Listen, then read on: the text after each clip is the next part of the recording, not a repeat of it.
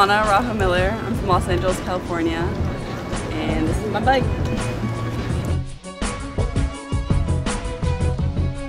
I got my bike when I first came to New Orleans last semester, so like 6 months ago, and it's been really good to me. I've been riding a lot around the city, around the neighborhoods around Tulane. And before I had a bike, it was really hard for me to get around places. Like I'd have to take a cab or find someone to drive me or walk, which can be kind of dangerous sometimes if you're walking alone. So having a bike has really opened up my opportunities to where I can go in the city. The city of New Orleans is really 7 by 7 miles, so you can pretty much bike anywhere in the city. And I feel really safe on a bike because if I were walking alone, I don't know, I probably wouldn't walk places alone at night ever. But I feel like I can bike some places, not really far, but I'll bike to a friend's house off campus, or I'll bike, you know, around campus, and you can get from point A to point B a lot quicker than walking, and you know, it feels good to have the wind in your face. And I like to ride in the park by the levee. I work at Banneker, so I bike to the elementary school, bike around. I like biking to Magazine.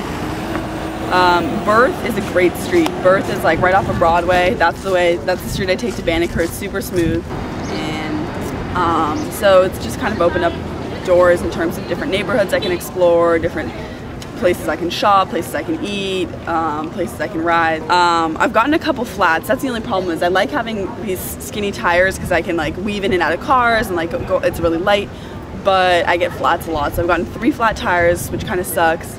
I've had to buy a new tire, which kind of sucks too, but you know, whatever. It's cheaper than paying for a car, and the streets in New Orleans suck for biking. They suck for driving, so biking is just worse. And there are no bike lanes anywhere, which is kind of annoying. And drivers are pretty aggressive, so it's kind of difficult. You definitely I would recommend wearing a helmet.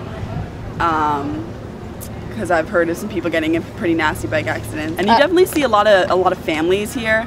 Bike ride, I see tons all the time on weekends. I'll see families like parents with a little baby seat on the back and their kid, and I really like that like, you know, people are incorporating biking into their family lifestyle and kind of raising their kids with this mentality to exercise, be active, and kind of bring a sense of community. I definitely feel like riding a bike is just kind of like you're part of a club. Like if you see someone else on a cool bike, you give them a nod. You're like, hey, what's up? Like, I don't know, the same way I seem like if you like skateboard and you see someone skating, you're like, oh, yo, like, well, you're cool, like you're part of kind of this like family of people that like to bike, and especially because the weather's so nice here, it's like, who doesn't want to ride a bike? Like, you know, why? Like whether it's someone just riding a beach cruiser on campus or going for like a 40-mile bike ride down the levee, like you can pretty much make it what you want.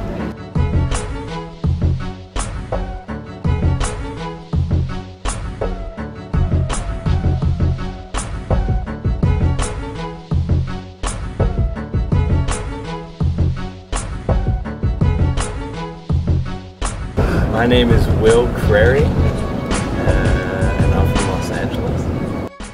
I actually have a few bikes, but the one I have out here in New Orleans is a Raleigh. It's a track frame, fixed gear bicycle, which means that most simply put, whenever the pedals are moving, the back wheel is moving. So if I want to slow down, I can slow down my pedals, or I could skid to stop, and you can even go backwards too.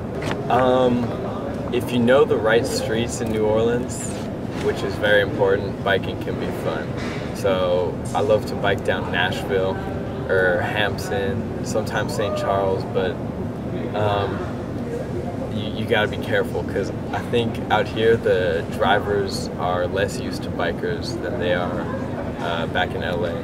So like if I'm going in between a parked car and a moving car, like I gotta be very careful because they often don't really like apply to the same rules that I'm used to. A lot of the main streets are pretty narrow. So on St. Charles, for example, oftentimes it's just a single lane and then parked cars, so it's hard for bikers to weave in and out of that, and it's even worse for us to go onto the sidewalk, just because the sidewalks are all jacked up because of the tree roots and everything. Yeah.